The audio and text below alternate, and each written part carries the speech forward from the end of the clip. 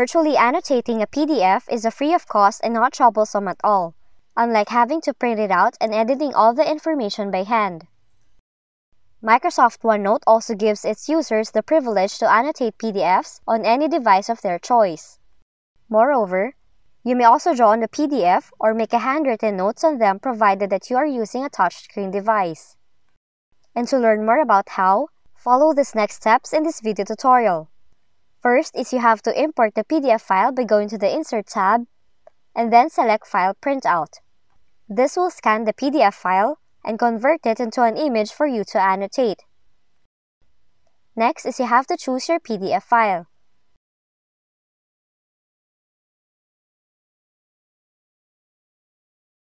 And once you have inserted your PDF file, click on the Draw menu, and a variety of options will pop up which are there to help you annotate. In this menu, you can highlight, write comments, draw shapes, and others.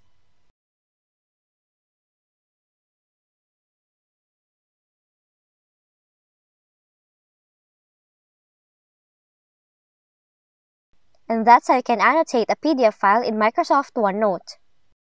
If you found this video helpful, kindly like and subscribe. You may also click and turn on the notification bell so you can be notified from whenever we release new videos.